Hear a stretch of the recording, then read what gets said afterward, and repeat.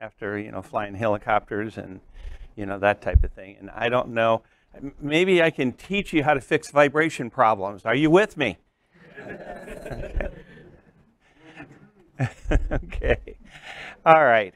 We're going to go through a couple of case histories that I've kind of worked on over my career. And I think case histories are a good learning tool. You kind of see the approach, and it gives you kind of like we came, we saw, we conquered, and that type of thing. So we're going to be doing a number of case histories this morning that I just titled How to Fix Vibration Problems. And generally, we're looking for something, not to put a Band-Aid on it, but to do root cause failure analysis type of fix. All right, fix the problem so hopefully it won't occur again. Another quick case history, air compressor motor damage. All right, resulted from poor laser alignment. If we look at it, it's a large 3-stage air compressor directly coupled to a 2-pole motor mounted on a skid, and this unit had been relocated to a new building. All right, had been in service for quite a period of time. When they relocated, they had the company that did the relocation throw a laser alignment on it, and they checked the alignment and said the alignment is good.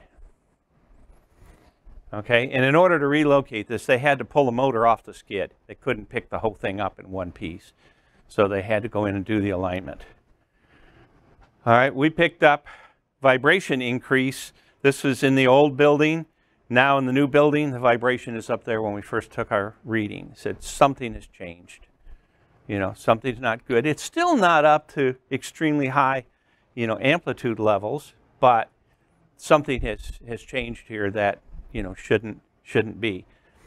We pulled a sample of oil and looked at it underneath the microscope. And this is the oil.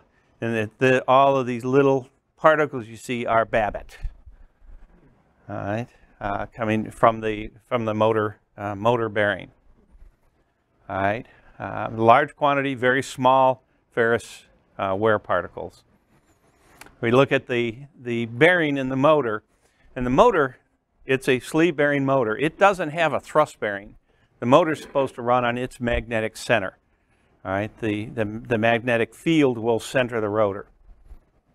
All right, it does have a thrust face on the radial bearing so that when you cut the power off, there's something to maintain the rotor from shifting back and forth too far, because you no longer have any magnetic center. You don't have any power, in the motor. So they have a thrust face, but it's not meant to take any load. It's just meant to be used during coast down.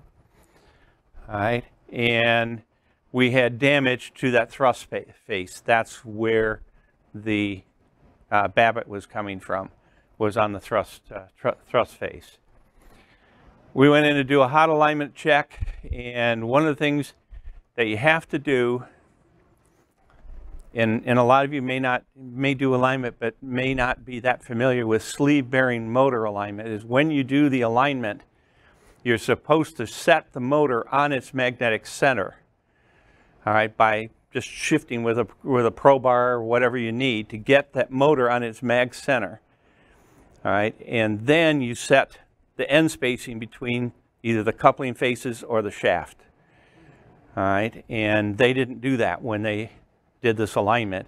And when they aligned it, the motor was shoved all the way up against that thrust face.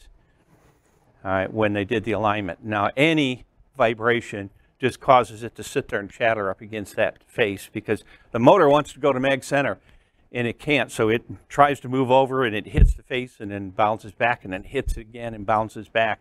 The motor is always trying to get to mag center, and it was being held off mag center. All right, by not setting that. And we also found that there was a lot of soft foot, which is not untypical of these skid mounted machines, particularly when you pick them up and move them.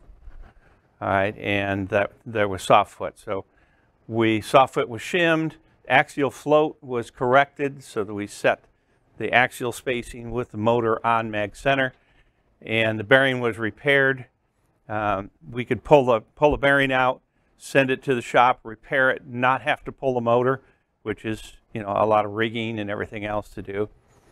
All right, and everything was repaired.